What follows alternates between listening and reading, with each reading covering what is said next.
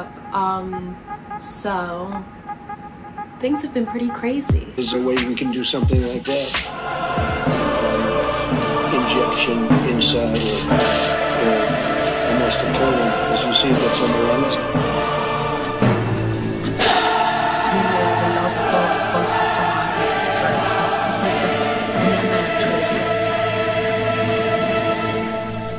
And upwards of 80 deaths as of this hour, according to the Puerto Rican Health Department.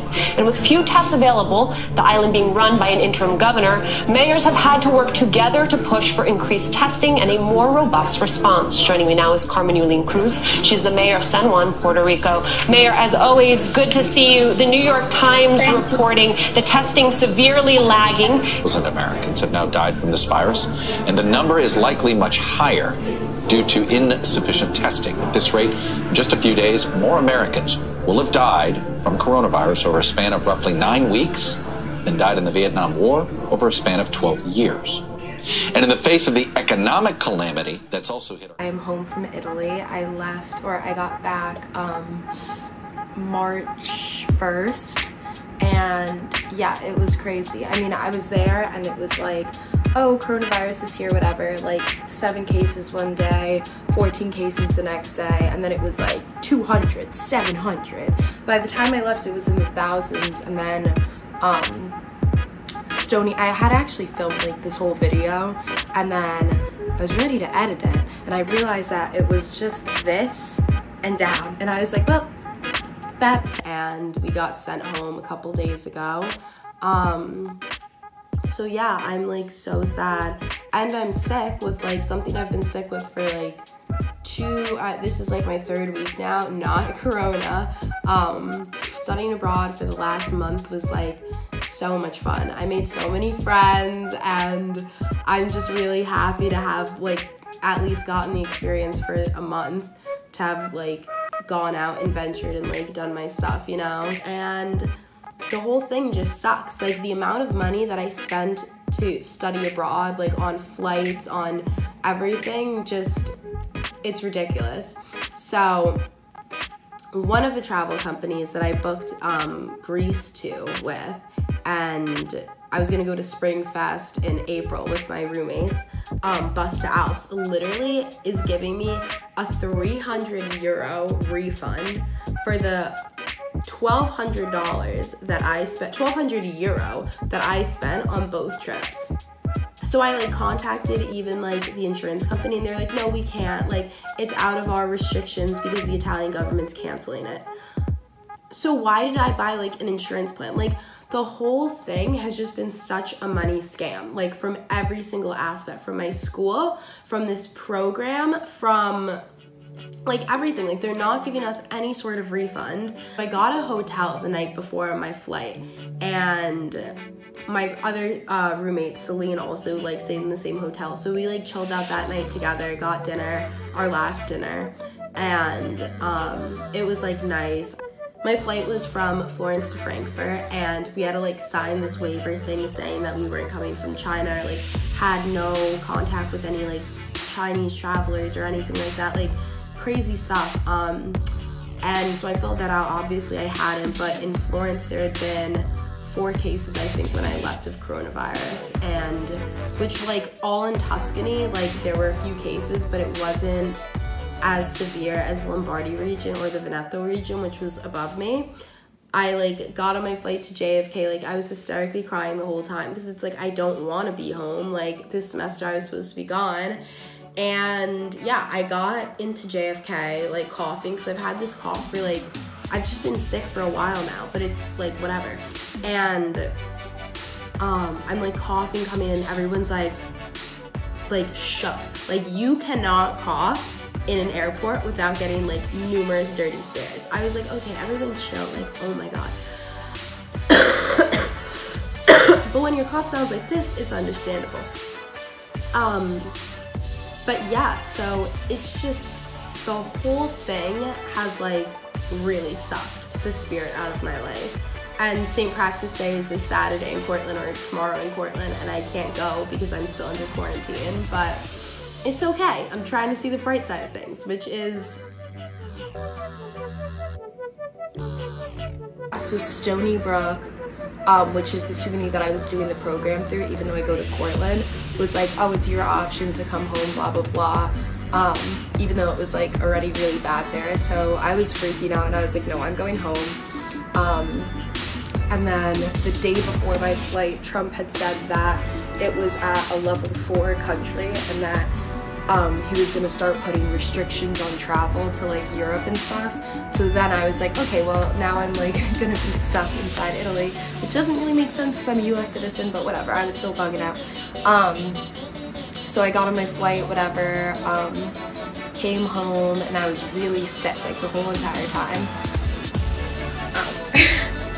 So I ended up going to the hospital the next day. They ran a ton of tests on me, urine test, blood test, x-ray, all this different stuff, and it ended up coming out that I had RSV, which is basically just like, it was just like a cough, like something, it was stupid.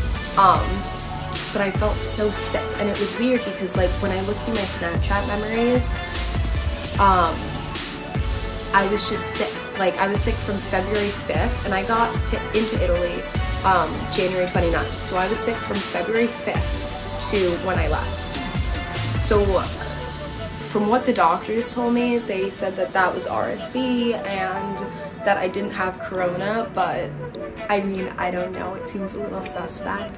So then about 2 weeks into me being home, my roommates from Italy text me and they're like, yeah, I tested positive. And then another one was like, yeah, I tested positive. Wait, Stormy is like meowing right now. One of my roommates tested positive and then the other one tested positive. And this whole night, I was out with my friends, like my friends from home. And I get the text and I'm at one of their houses and I was like, guys, my roommates from Italy have the Rona. And then we're all freaking out because I'm literally in this, like one of my friends' houses. And I was like, all right, like, let me just go home and tell my mom. So I go home, told my mom.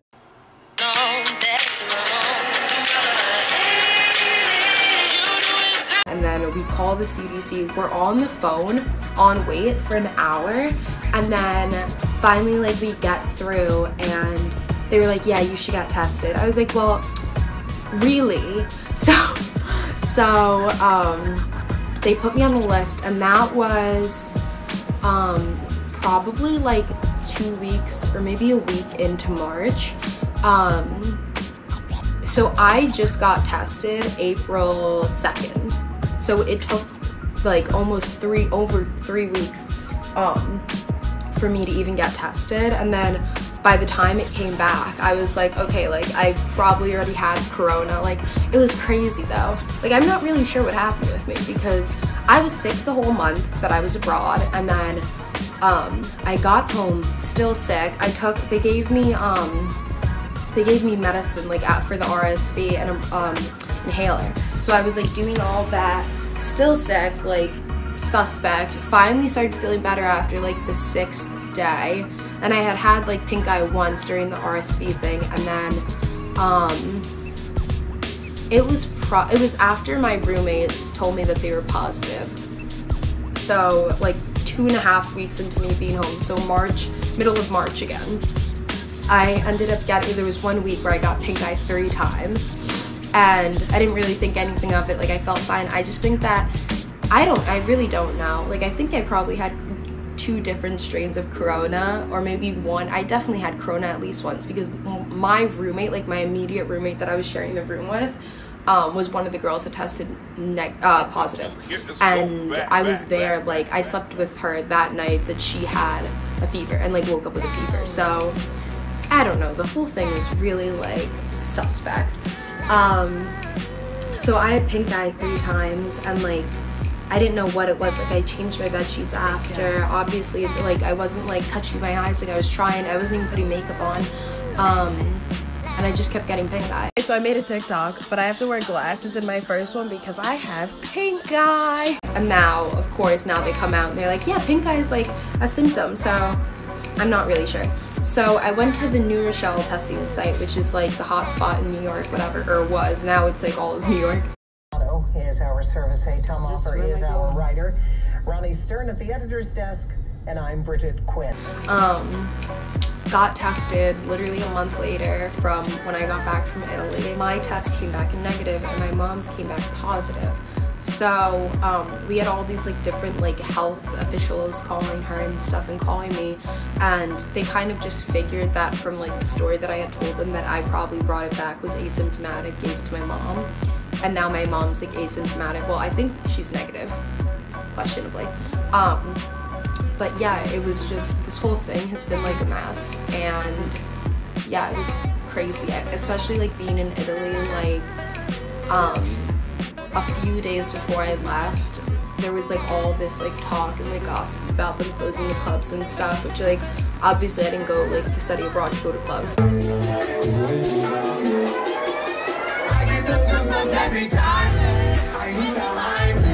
The fact that they were taking like those precautions was kind of like a red flag. I thought I'd make this video because I haven't posted in like a hot sec due to everything that was going on, like all this freaking mayhem. This one has also had the craziest quarantine ever because this was like 2 weeks ago, so like 4 weeks into my quarantine. I've literally been under quarantine for like 2 months now. Everyone's complaining like, oh, this is my 20th day. I'm like, try 2 months.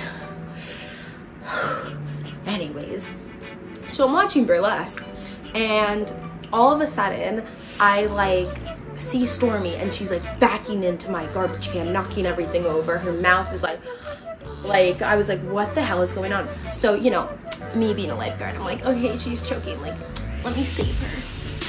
So I go to get her and I like see this, her mouth is like propped open, like by a piece of metal. And I was like, what?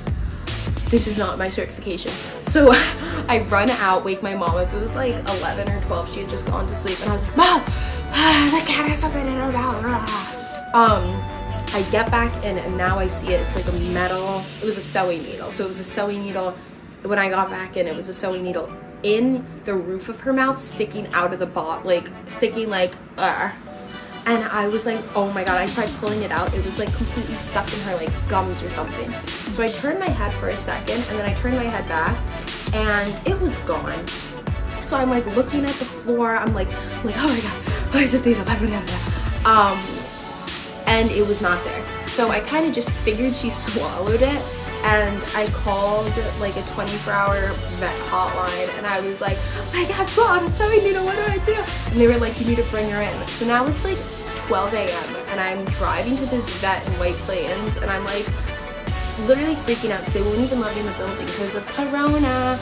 So I had to like drop her off at the door and they took the x-rays. They said that it wasn't even I thought it was a small sewing needle. They said the sewing needle was the length of her stomach and that she needed immediate stomach surgery. Yeah. Show them your scar, your battle wound. They're eating a sewing needle, stupid. Also guys, so I tried lashes today. Look, I don't think I put them on correctly, but they are looking fire. So this is a day in the life of a lamb under quarantine, and yeah, how much everything sucks right now. So it's 12:04. This is usually when I eat breakfast, honestly. So we have like a crap ton of eggs because I bought OD eggs thinking that we didn't have any. So I think that I'm gonna make like an egg white omelet or something right now.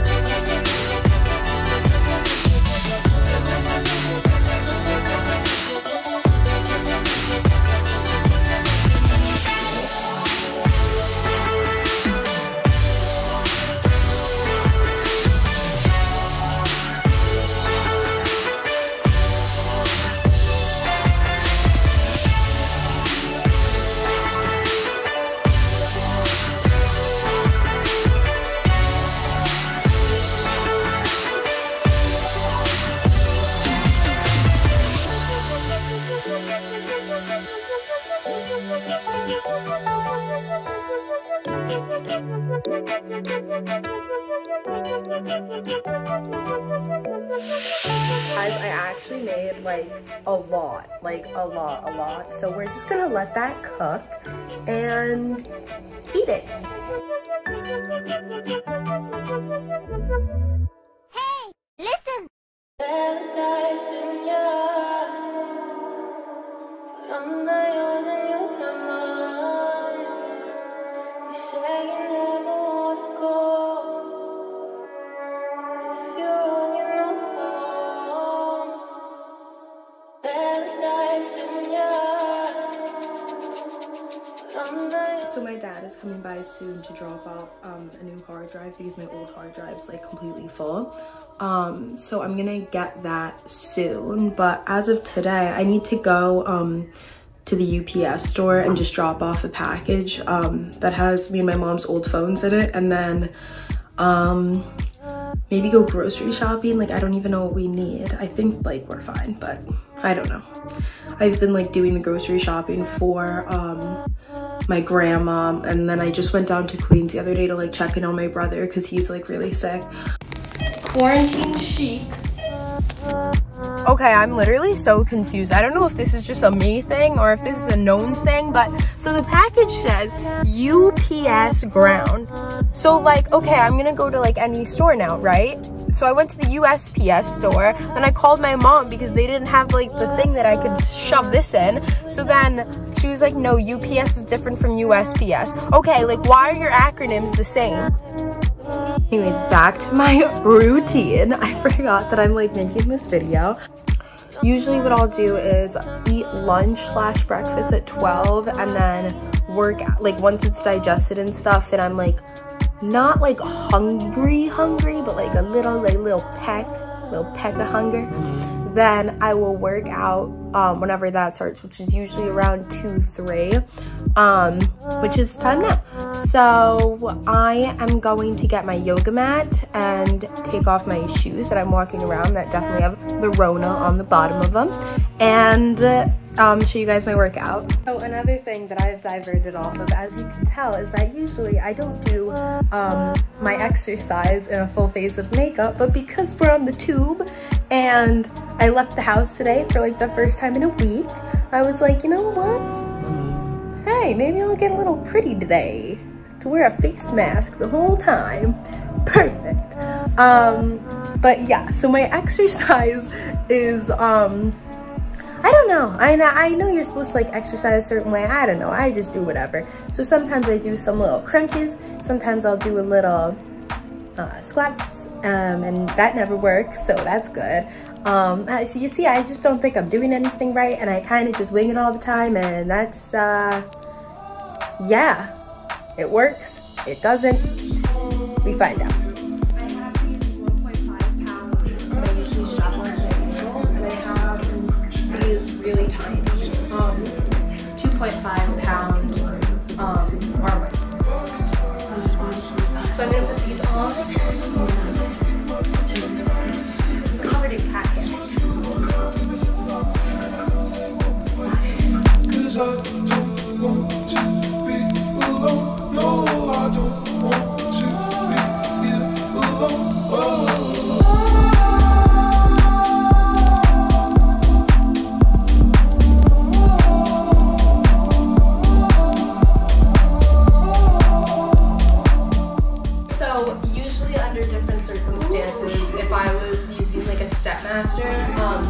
The ones that I use are at Cornwall because my gym here doesn't have one.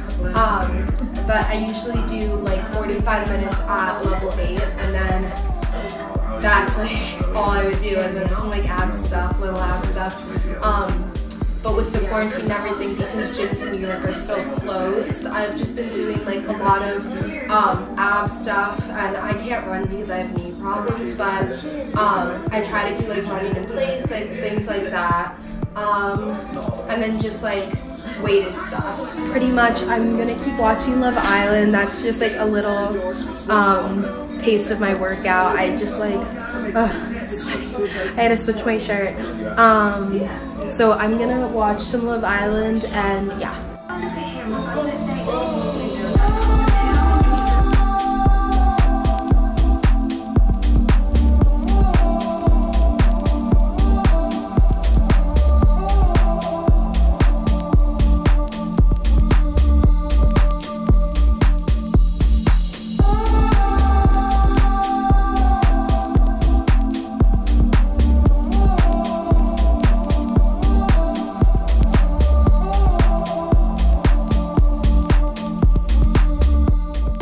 I just took a bath and kind of refixed my face and everything after my like working out because I was feeling gross.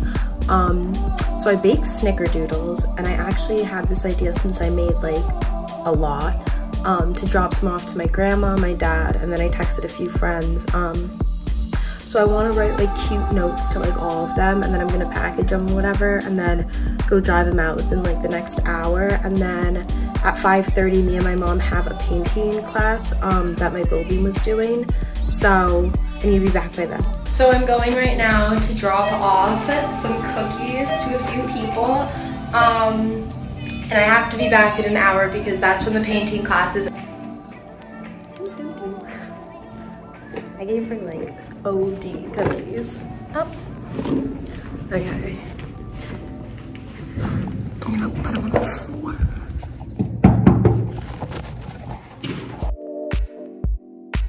It's 5:21 and I made it back just in time.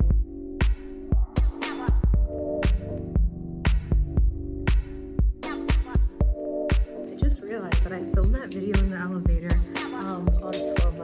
So anyways. Did you ask them what we're painting? No. This is mine. Mom, what's yours? It's yours. How do you think it's going? It's going. Very cool. Work, everybody. These look great. Yeah, they all look really nice. Ooh! So cool. I know it's a tough time, and I hope that everyone makes it out stronger than they came into this. And I'm sending my love and prayers to everyone.